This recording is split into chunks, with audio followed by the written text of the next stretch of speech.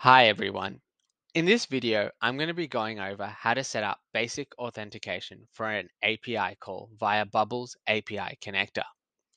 Basic authentication requires the provision of a username and a password in a base64 encoded format by the client to the API server.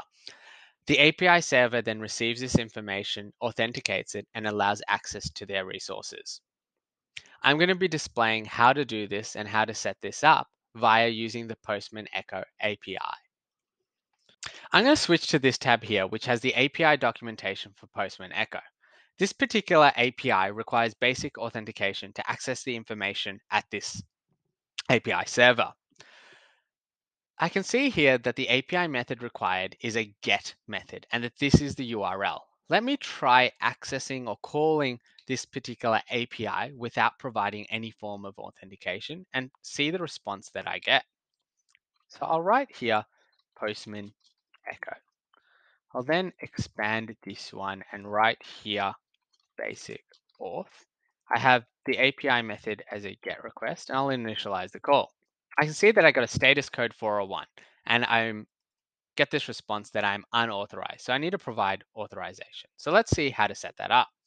It explains it really clearly just below in this documentation here. And it states to use this endpoint, send a request with the header authorization, basic, and then this jumble of text, symbols, and letters. So what is this jumble of text, symbols, and letters?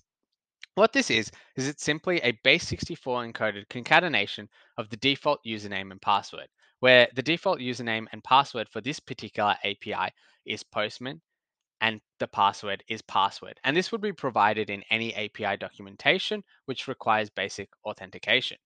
It is also important to realize that when you concatenate and base64 encode this information, you should write it in the format of Postman and then write a colon and then put in password if that is the password. Let me show exactly how to set this up. If I move to this tab, which is simply base64 encode online, what this allows me to do is just to write in any text here, click encode, and it'll provide me that information in a base64 format.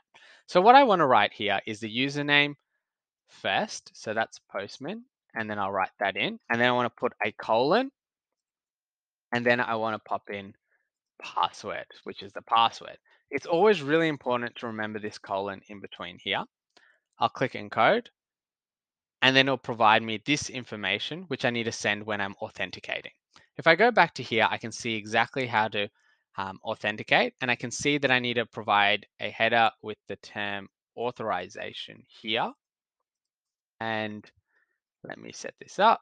So I've got the header with the term authorization, and then for the value, I can see it's basic space and then the base64 encoded format. So I'll go here, I'll copy this information, and I'll write basic, and I'll write that in. And then now I can see that it says authenticated true. So what that means is that I am able to access the information at this particular endpoint.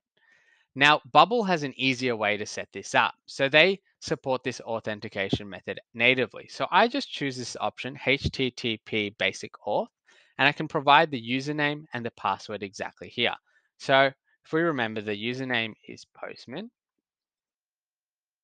and then the password is simply password for this one.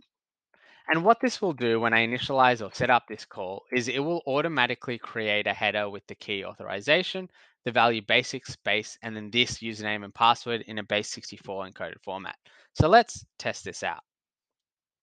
So I can see again that I still have access to the resources of this particular API and that I've been authenticated successfully. So using this method just allows me to save a little bit of time and a little bit easier to set up an API call which requires basic authentication. Now, if you have any questions or feedback that you'd like to provide us in this video, please feel free to leave a comment below.